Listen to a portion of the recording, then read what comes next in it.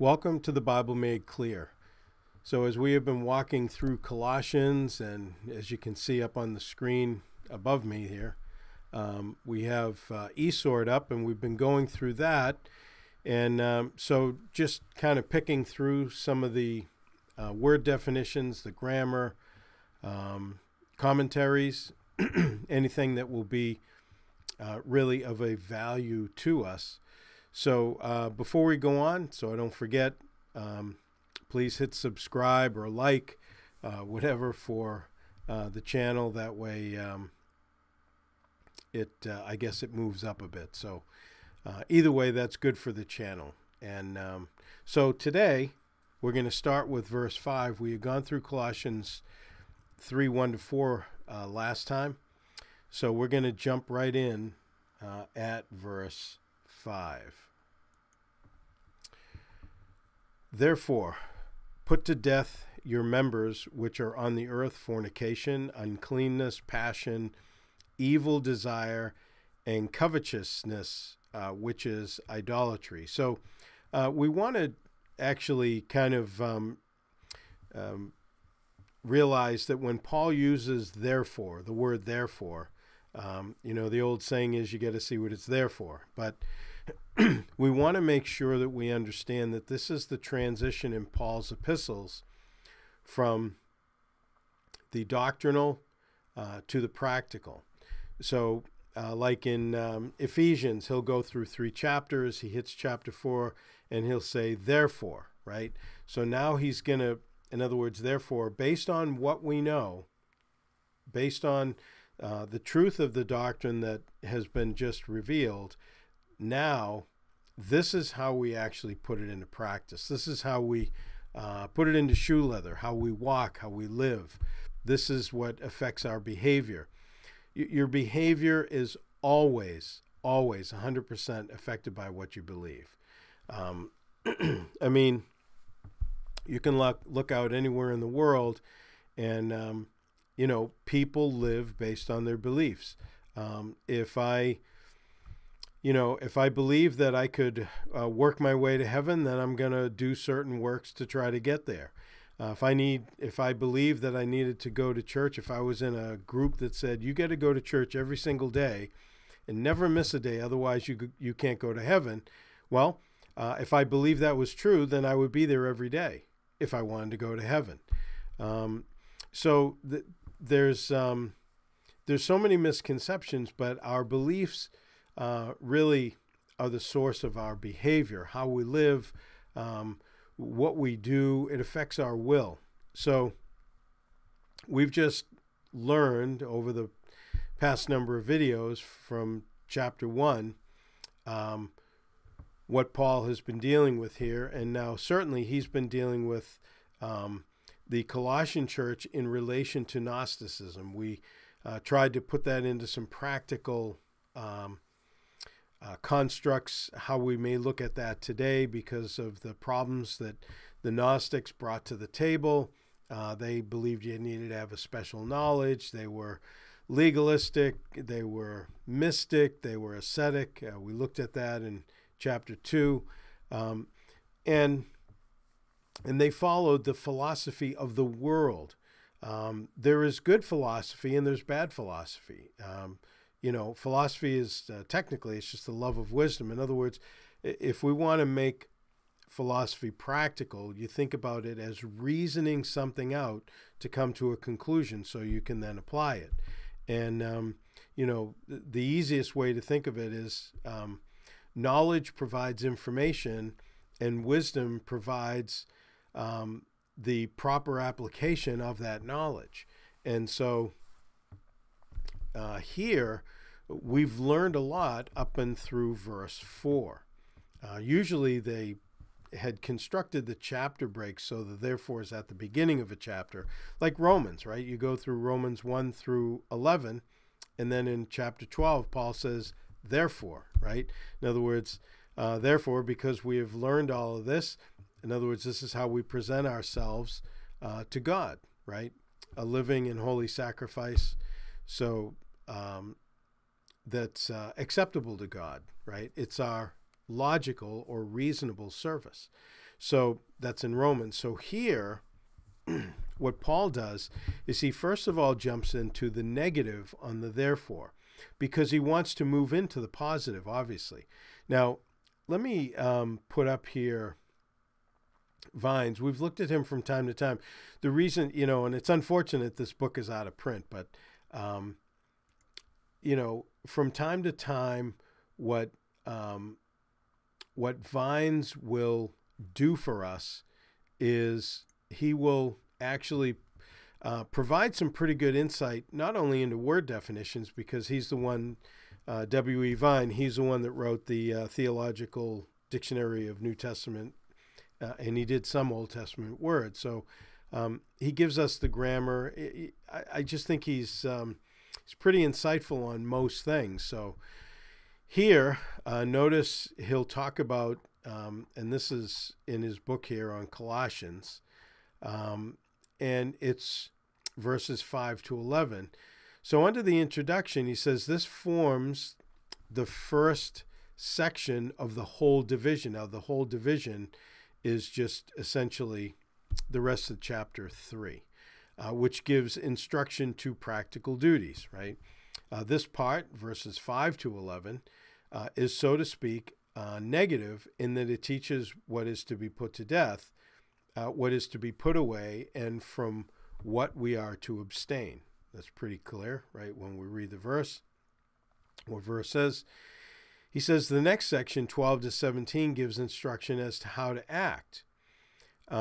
Having shown that the present hidden life is yet to be manifested, the apostle lays it down that these facts, present and future, are to have an effect in the daily life.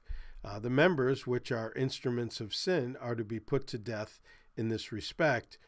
And then he lists some here. He says, immoral acts and evil desires are idolatry, verse 5. They bring the wrath of God upon the ungodly, verse 6. They had characterized the unregenerate state of believers, verse 7. But all that marked the nature of the old man, which is the former self. It's not your father. And that's verses 8 and 9. So the new man has put on and is maintained and developed in increasing knowledge according to the standard of God's image, in which there are no natural distinctions, but Christ is all in all. So this is how he moves from verse 5 to 11. But right now, our main concern is just, starting out at verse 5. And let me pop eSword back up there. So in verse 5, right, therefore, here's the practical, right? Put to death your members which are on the earth, fornication. Now, as we look at these words, let's run through a quick list and definition. So here, Constable gives a quick list, right? Fornication is really translated immorality, right? Fornication is any kind of sex outside of marriage, because marriage is the domain that God has created sex to operate. So any sex outside of that relationship is sinful. Now, as has been adequately said, and I'll quote Frank Turek on this, fire is great when it's in the fireplace, because that's the place that you want it to burn. But when it gets outside of the fireplace, it's dangerous and it burns the house down. And sex is the same way. There's a place that God ordained sex to operate, and it is only within a marriage relationship. And so notice that Constable says it refers to illicit sexual intercourse. The Greek word is porneia. Interesting, we get the word pornography from that, an aspect of it. But the point here is that as Christians, we shouldn't be involved in that. Now, if this was 50 years ago, it probably wouldn't be as much of an issue among Christians. unfortunately, in today's church, because fornication is rampant. I mean, look, people have always had sex outside of marriage. I understand that. But today, look, when I went to high school in the early 70s, and look, people in high school were having sex with each other, but not everybody. And not everybody was having sex with everybody else, okay? It wasn't like a free-for-all. And I went to a pretty good high school. I'm sorry, a pretty big high school. I don't know how good it was. It was a public school. But anyways, things have changed. I mean, when I went to high school in the early 70s, there was a small group of people that did drugs. Everybody knew who they were. They were a little spacey. They were kind of out there. They dressed a little bit different. They looked more like hippies and stuff like that. Again, it was coming out of the 60s. But, unfortunately, they kind of stereotyped themselves, right? You fast forward to today, and there's only a small group of people in high schools probably that don't do drugs, because most do, okay? Sex has become much more casual at a younger age. I've talked to school teachers from public schools, and one was telling me that they had 2 pregnant girls in 6th grade. I'll be honest with you, when I was in 6th grade, I didn't know how to get anybody pregnant. That's kind of where I grew up. But, these kids are doing things that are, the sin has just been pressed down to a younger age, and kids are experiencing things much, much younger. The problem with that is that these young kids are learning it in the culture. They bring it into the church. Now, again, if I had little kids right now, which I don't, but if I had little kids right now, I may not be kind of clued into what would be going on in their school, because as an older adult, I would be thinking, well, it was like when I was in high school. Well, it's not. It's a different galaxy. The culture's entirely different. The viewpoints are different. They had just taken the Bible out of schools and prayer in the 60s when I was going to grade school, and then things started to rapidly deteriorate. So now, again, you fast forward, almost 50 years later. I mean, I graduated in 1975. So, this is almost 50 years later, and look at us. I mean, even many Christian communities, you would look at them, and if you didn't know any different, if somebody kind of, could go back in a time machine and get somebody, forward from 50 or 100 years ago, they would probably look at a lot of Christians and think, well, they're not Christians. They don't even live like Christians. Because as the younger generation gets the world poured into them now through, the internet, all kinds of social media, everybody's online. This stuff just kind of, their kids are bombarded with this stuff. I mean, they're sexting, they're doing all kinds of stuff that they should not even be introduced to at the ages that they're dealing with it.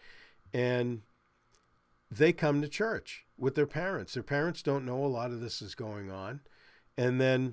But they're growing up thinking that some of this is normal. Now, imagine if you were a Jew living in the Old Testament, during the times when the kingdom was split, right? You had 10 northern kingdoms, 2 southern kingdoms.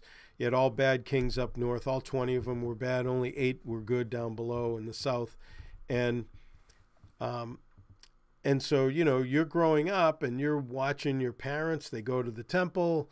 Other days during the week, maybe they go to the high places, offer some sacrifice to Ashtoreth or Baal, and because that's kind of the practice. Even some of the good kings did not take away the high places. So, you have these crazy orgies that are going on in these beautiful gardens up on these hilltops and all that. So you get all this kind of pagan worship being blended in with Judaism.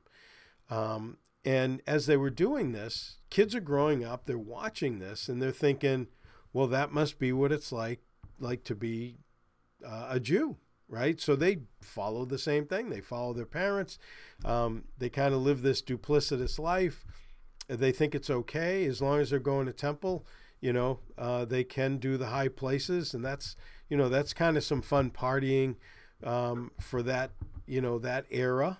And so it's not like they had nightclubs or anything, so that would kind of double as a nightclub almost.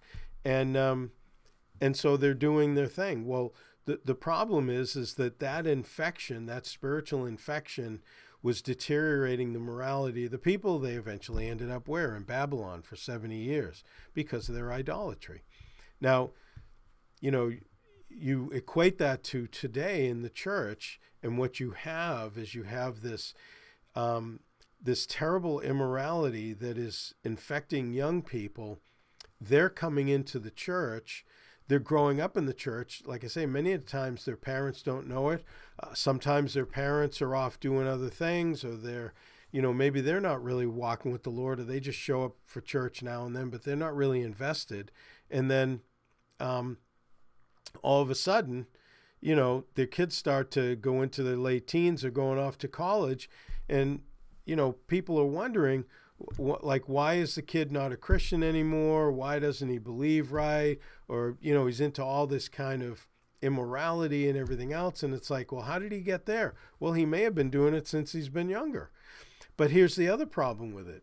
As he's growing up and getting involved in youth group, and then may even stay around and do some church ministry, he's bringing all that baggage that nobody even really may know that he's doing, that he thinks is kind of okay, into the church.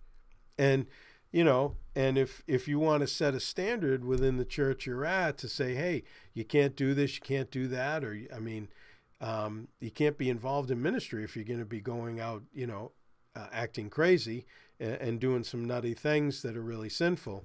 It's like, well, and then I'll go find another church that I can do that. Well, and then they go off and do that. And then other churches will take them and let them live sinfully so that the numbers will go up. Things have just deteriorated. And they're deteriorating because even though, I could sit here, do this recording, talk about immorality, fornication, can talk about it from the pulpit, that doesn't mean that people are just going to stop it. People need to come to the place in their own life where the cross has an effect, and they realize, I'm a Christian. I am devoted and loyal to Jesus Christ. Now, that doesn't mean you're going to be perfect, not in this life anyways, but it does mean that certain things, they're off limits. Fornication is one of them. Though the whole world is fornicating, it doesn't matter for us as Christians, okay? And this is not difficult. I mean, what I'm explaining to you is like Christianity 101. But if that's the case, what is the problem? Because the church is greatly affected, at least in America, with tremendous immorality. And it's the divorce rate among Christians is almost equal to the world, and the world has gone past 50%. So we're not moving the statistics in a sense in the right direction. So there's a problem. And, but the Bible addresses it, okay? That's what Paul is doing here, right? He's saying, therefore, because you have this relationship with Christ, because everything is in Christ, because Christ is everything, he should be everything to us, then, yeah, we should put these things to death. Now, that I have to put it to death, in other words, when he says put to death your members, talking about the members of your body, the things that make you sin, right? The ones that actually do the sinning, the pieces of your body, which are on earth, right? We need to make a decision on that. That is something if that was automatic, he would not tell you to do it, right? In Romans 6, he says we need to reckon, right? That's not an old cowboy term. That means to account. You need to consider and realize that these things need to be put to death, right? You reckon it dead. Here he's just saying put it to death, right? Fornication. So we know what that is. Uncleanness or impurity. He gives you the Greek word in any form, especially moral impurity. In this context, passion or pathos is the Greek word, means uncontrolled, illegitimate desire. In other words, we can have wrong passions. So when people say, I really want to do that, it's in my heart, man. Well, does it line up with the truth? Hey, is it in your heart to jump off the building? I just really have this, again, go back to my era. Kids were, they're taking nosedives off of high buildings because they were on LSD. They thought they could fly. Well, the reality is they couldn't, okay? So it doesn't matter whether you want to do something because you're artificially stimulated on a drug and it's just kind of moving you to do that, or whether it's because you're artificially stimulated by thinking incorrectly. In other words, your thinking is not in line with the truth. Either way, it's not real. It's following a lie, and it is an uncontrolled, illegitimate desire, right? So, the scriptures give us a boundary to operate for our desires, and they can't go outside of those boundaries. Otherwise, we get ourselves in trouble. It's pretty straightforward. How about evil desires? Speaking of desires, right? It means any evil desire in a more general sense, right? So it's translated evil desire in the New King James. Greed. Now, this is interesting because I actually sent off an email to some friends this morning when I was going through this. Greed is literally the desire to have more. Now, everybody understands greed, right? Any materialistic desire, right, including lust that disregards the rights of others. Now, notice this quote here. This really struck me when I was reading it. It is the arrogant and ruthless assumption that all other persons and things exist for one's own benefit. So Constable's quoting that from Card here, right? So I thought that was really interesting because, as I've had to sit down with people over the years that have had, substance abuse issues or whatever, look, people can get addicted to anything, drugs, alcohol, gambling, whatever. So there's a lot of things that people get kind of, addicted to. But what was interesting when I read this was, many times when people are very addicted to whatever it is, they burn a lot of relationships when they're living their addiction, or whatever you call it. And for the drug addict, they get up every day and they figure how am I going to get high today, right? So they got to figure a way to get their drugs. People become a means to an end. They use people, right? That's why, they burn through their family members, they steal from them or whatever. They burn through their friends and everybody else, and eventually they hit the wall and go get help, hopefully. Same thing, whether it's alcohol, gambling, right? In other words, as I read this, I thought it becomes really the same thing. Greed can become the same kind of addiction, sinfully, like all these other things, because no matter what category you're dealing with, they all have this arrogant and ruthless assumption that everybody is there basically to serve them. You know, people are a means to an end. Look, I worked in the high-tech industry, computers and all that stuff. I started with IBM in 1981, so worked for them for like 12, 13 years, and then a few other companies before I came down here. And, I mean, I watched this. I watched, salesmen and others basically just because of their greed and their arrogance, they basically just dealt with people as though they essentially were only there for their own benefit. Now, I'm not saying all salespeople are like that.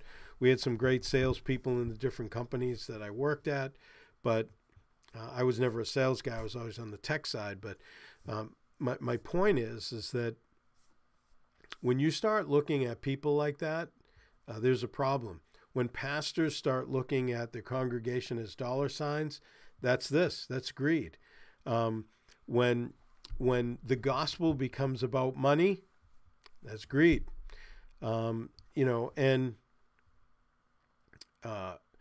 Look, it doesn't matter whether you're dealing with Jesus, Peter, or Paul. They all deal with the fact that if money becomes the main feature of what you're doing as a ministry, now I'm not talking about, mentioning an offering or, if,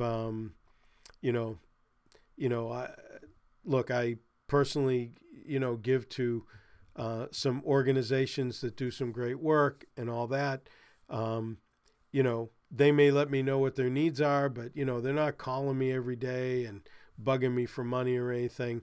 But the point is that if people are just going after your wallet, you got to really question, the legitimacy, and have they got to the place of greed?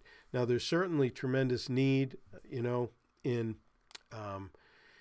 all Christian ministry, and but I think it becomes a major problem, and I think it's part of the culture that is worked into the church to try to make it,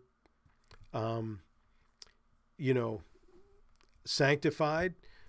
Greed has become sanctified, and it's almost like a regular doctrine where people live as Christians, believing that Christianity is it is a belief system to get them wealthy. That is not the gospel. That is another gospel. Not to go into it at this point, but we're talking about greed. So we just need to recognize, what that's all about. Now, I thought it was interesting because he says covetousness or greed, right? It's translated covetousness in the New King James over here, which is idolatry. Now, when we were looking at last week, we went through what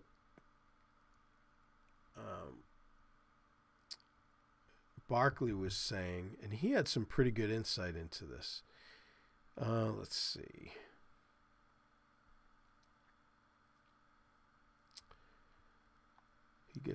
I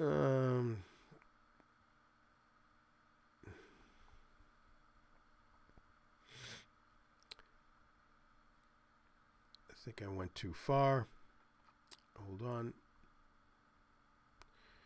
5, let's see, picture of clothes, taking it off, like passage, blah, blah, blah. Let me find it real quick here. So I paused the recording so I wouldn't waste your time when I look for it, but it was just right above where we're reading. And so this is the word for covetousness or greed. He says is basically the desire to have more, which we read, right? He said the Greeks themselves defined it as insatiate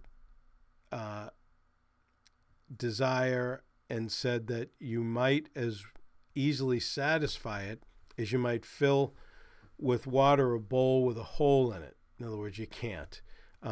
They defined it as the sinful desire for what belongs to others. It has been described as ruthless self-seeking. Its basic idea is the desire for that which man has no right to have. It is, therefore, a sin with a very wide range. If it is the desire for money, it leads to theft. If it's the desire for prestige, it leads to evil ambition.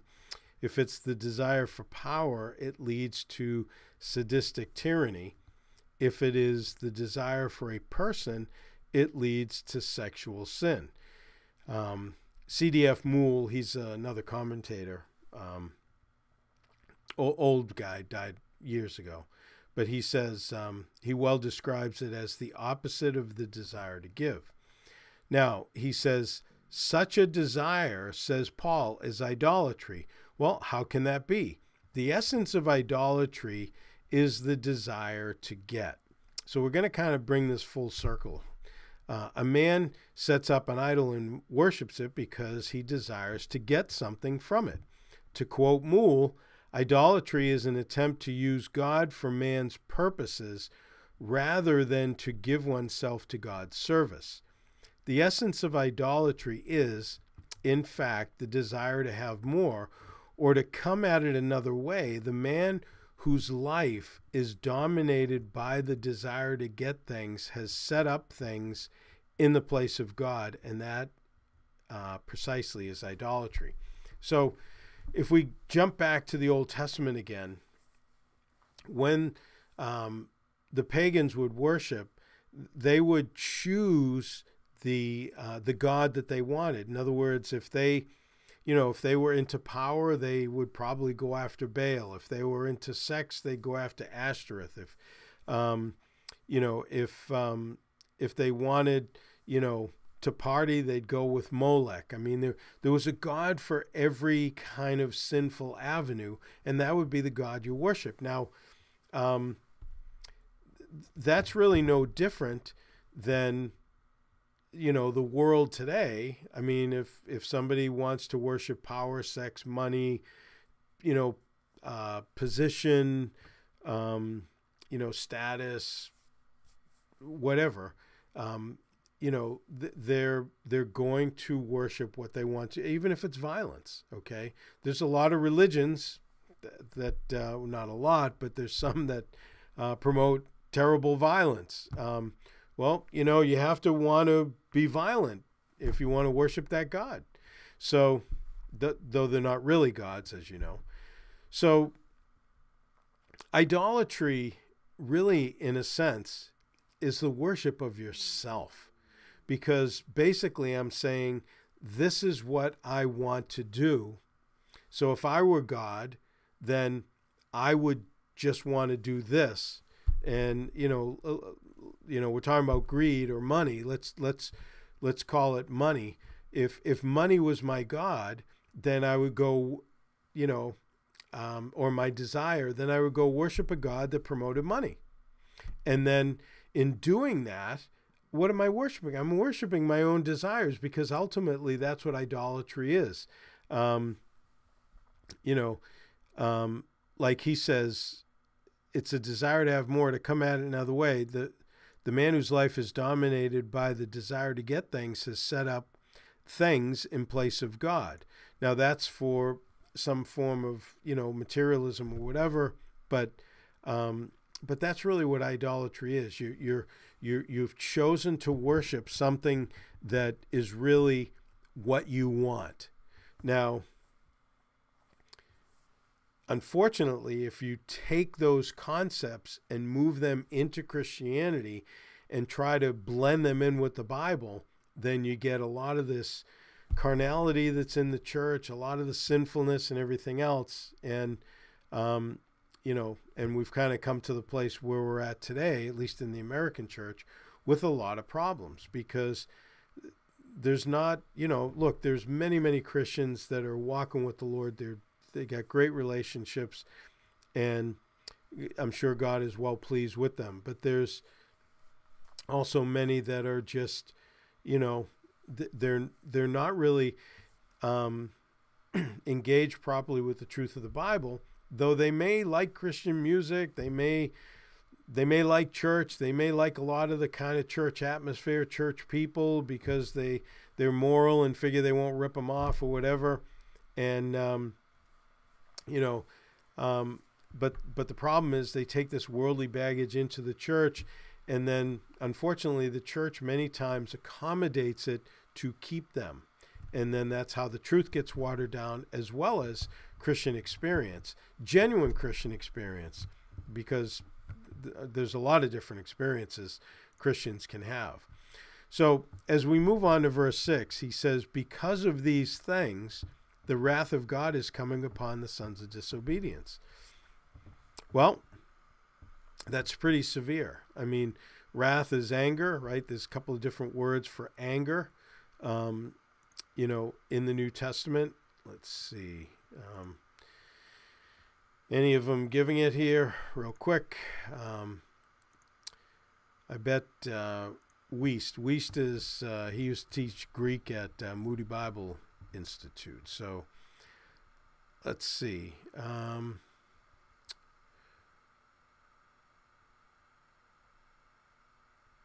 Members, let's see. So verse 6, does he deal with wrath?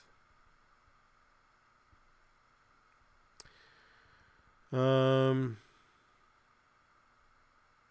nobody wants to define wrath. Well, we'll go over to Vines, right? Since Vines is somebody that we go to. Let's see. Wrath.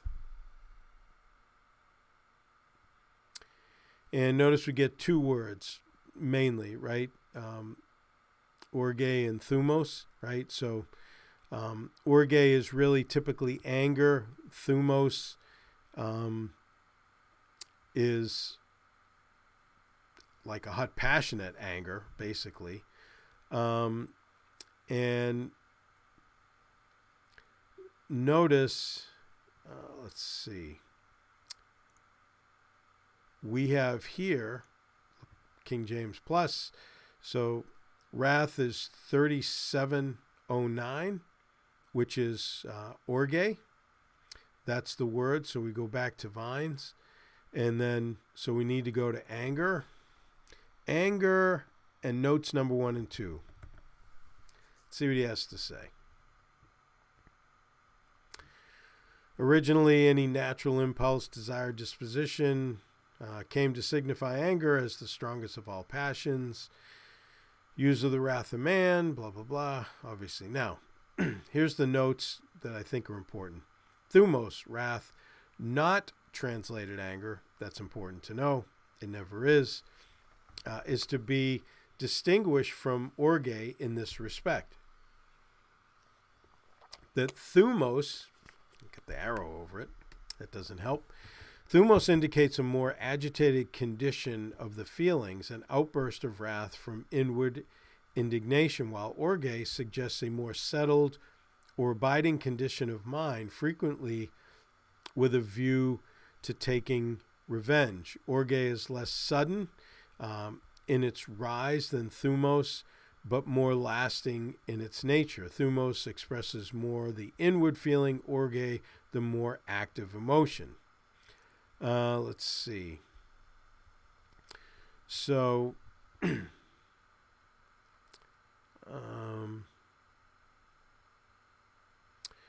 thumos, we're down here. Thumos is found 18 times in the New Testament, 10 of which are in the Apocalypse, Book of Revelation, in 7 of which the reference is to the wrath of God. So in Romans 2:8, wrath, thumos, indignation, orge. So let's see, the order of the King James is inaccurate. Everywhere else, the word thumos is used in a bad sense. Now, if we pop up here, we have Colossians 3:6 that is referenced for the noun orge. So orge is giving us this kind of, it's not a like just responsive burst, but it's, you know, people are storing up wrath, as it talks about in Romans 2.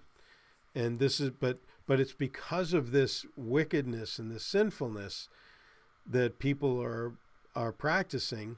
This is why the wrath of God is going to come upon people that are in disobedience. So in verse 7, it says, in which you yourselves once walked when you lived in them.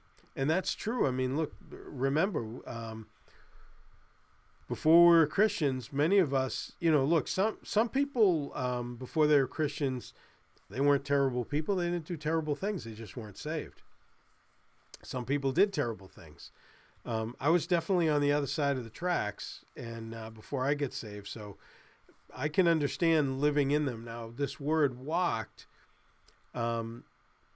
is, let's see, perpeteo.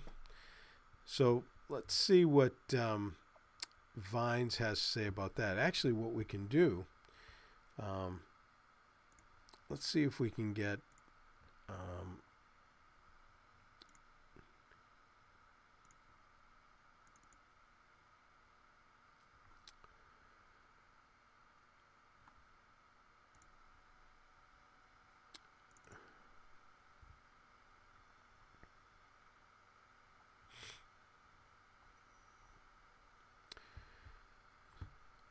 so as we look at it, at least in this one anyways,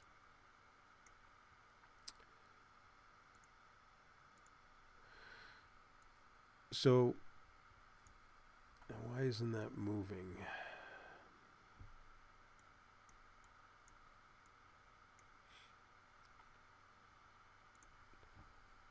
Hold on one second.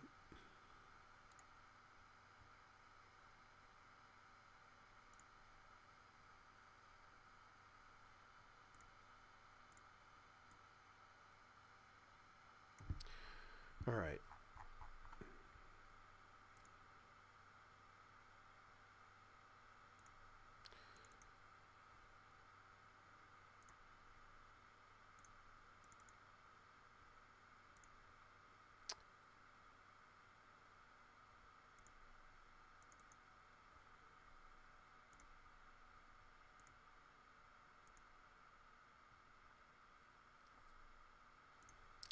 All right, here we go. So, as we look at it here,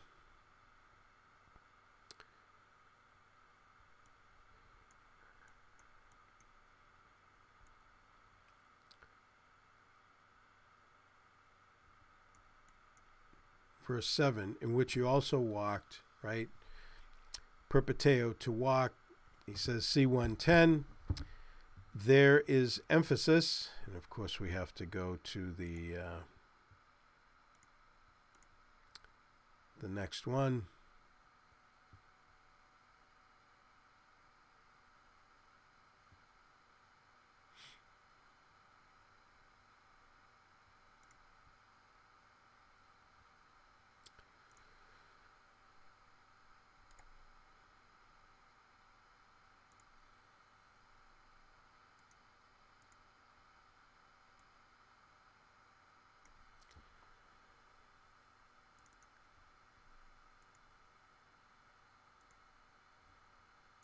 All right. So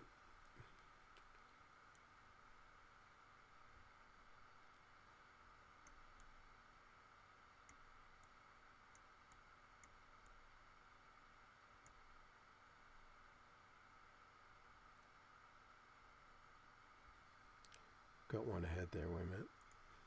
All right. So Vine says about walk, this perpeteo, he says, is used physically in the synoptic gospels, right? Figuratively signifying the whole round of activities of an individual life, whether unregenerate or believer. He does get down to, does he reference, he doesn't reference Colossians 3 here.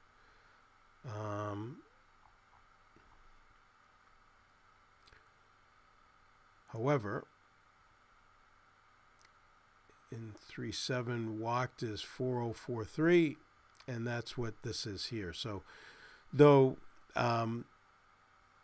Colossians 3:7, at least I don't see it there, it's not referenced. However, it's the course of a person's life. I mean, it's essentially like what we do. So in verse 8 he says, "But now you yourselves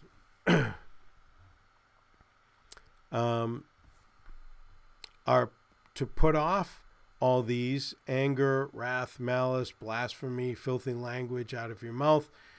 And then he goes on, in verse 9, he adds, "Don't lie to one another, since you have put off the old man with his deeds." In other words, the former life, implying there has to be a change. And then verse 10, "And have put on the new man, who is renewed in knowledge according to the image of him who created him." Now, we'll pop through the definition of those words in verse 8, but when Paul is talking about the new man renewed, in other words, we're a new creation, right, in 2 Corinthians 5. And we're renewed in the knowledge according to that new one. In other words, that new creation. The image of him being God who created him. In other words, we are in the image of God, but we are in the new creation. Now, again, when I get saved, I was under Adam, and I got his nature, sinful nature. I was born into Adam, and then I move over into Christ by faith. So the head of the race I was born into was Adam, who was a sinner.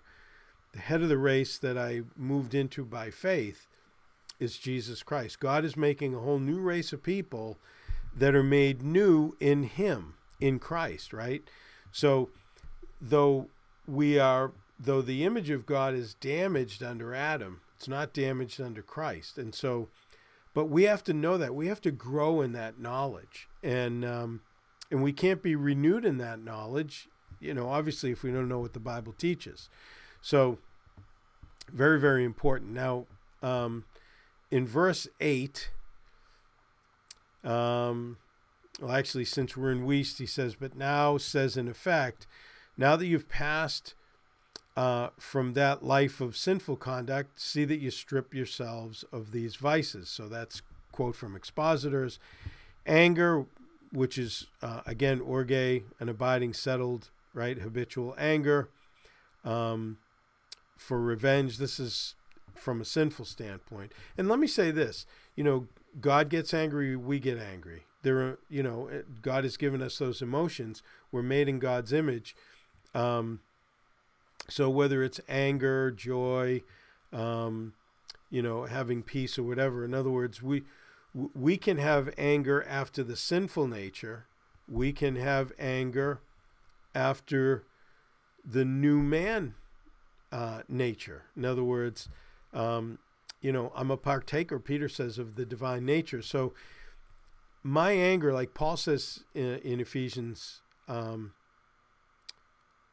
I'm forgetting where it is, Ephesians 5, "Be angry and don't sin, don't let the sun go down in your anger." And so that's like a command to be angry, but there are things that we are to be angry against, right? So God gets angry. Well, he gets angry righteously at the things that are wicked because of what they do to the people that he loves, right? He loves man. These things destroy people's lives, so he hates them. He's angry at them. And, but if we get angry, God's anger is going to be brought out in taking vengeance. In other words, that is a righteous retribution for the wrongs that are done. But many times we are angry, like Paul says in Romans, at the end of Romans 12, we have to give place to wrath, right?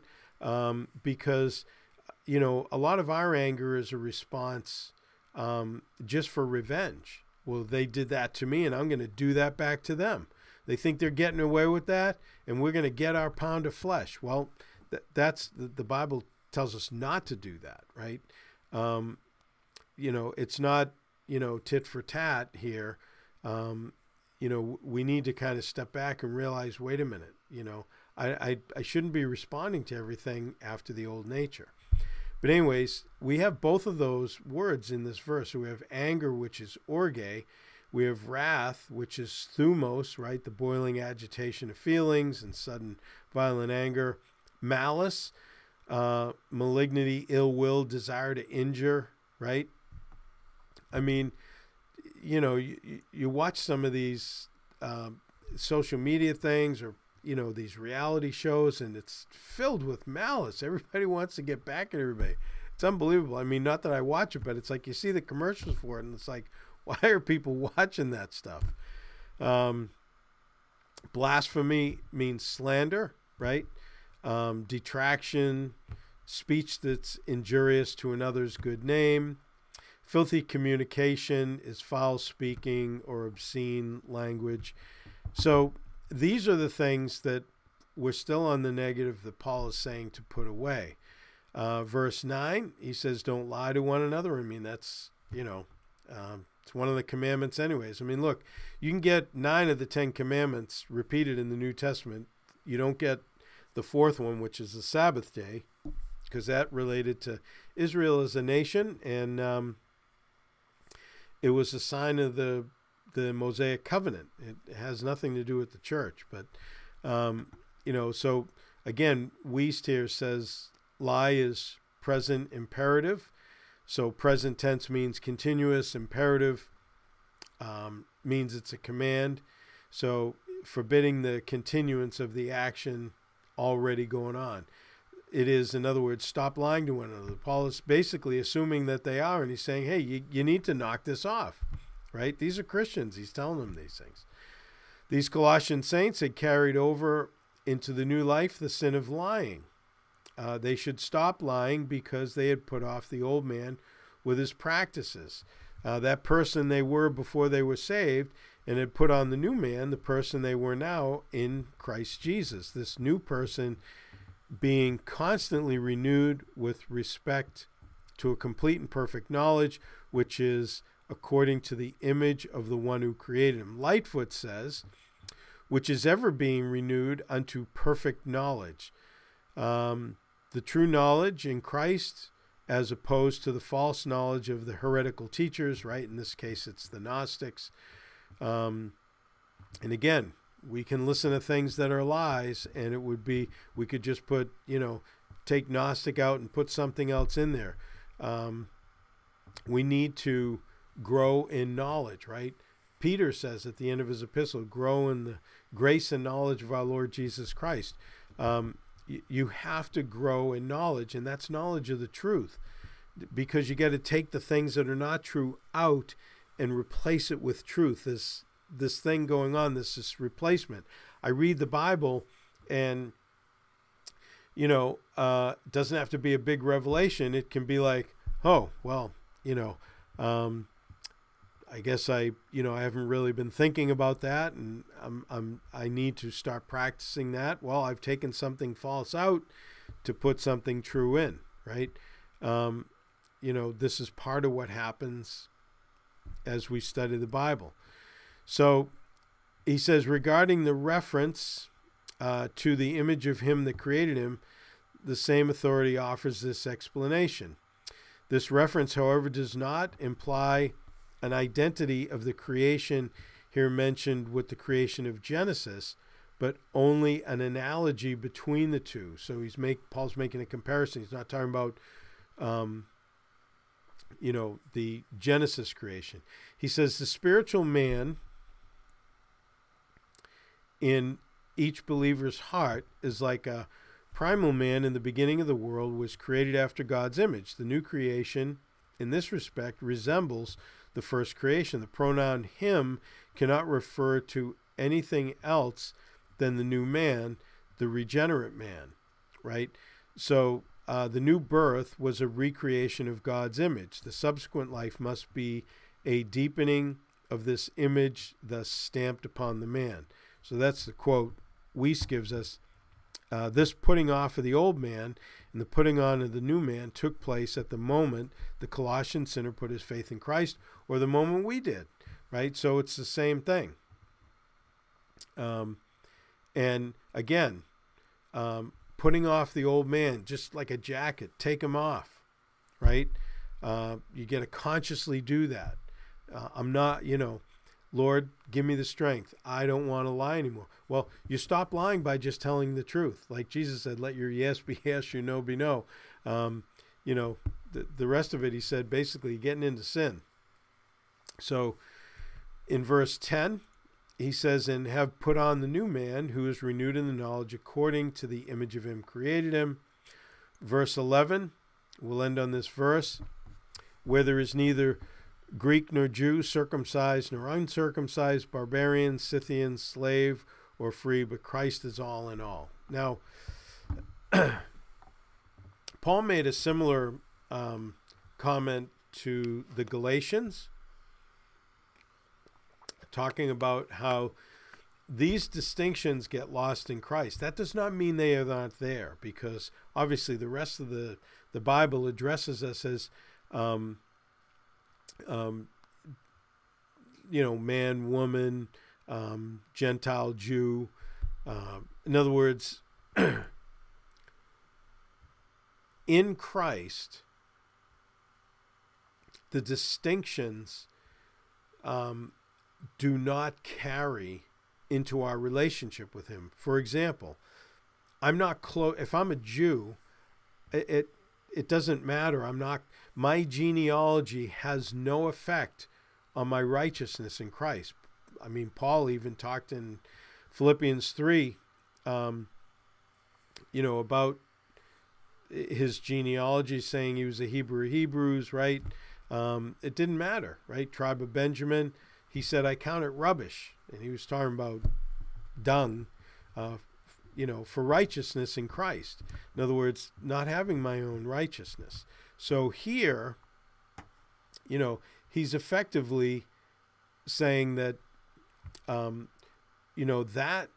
these distinctions do not play into giving anybody an advantage in their relationship. If you are in Christ, you're in Christ. So let's see if we can get a quick comment on this verse, because we're coming to the end of the time. Verse 11, what's MacDonald get to tell us? Differences of nationality, religion, culture, social level are not the things that count. As far as standing before God is concerned, all believers are on the same level in the local church fellowship. This same attitude should be adopted. This does not mean, right, that there are no distinctions in the church. Some have the gift of evangelist, pastor, teacher, right? Some are elders, some are deacons. Thus, the verse does not disparage proper distinctions. Neither should the verse be taken to teach that distinctions listed have been abolished in the world. Such is not the case. There is still Greek and Jew, like I said.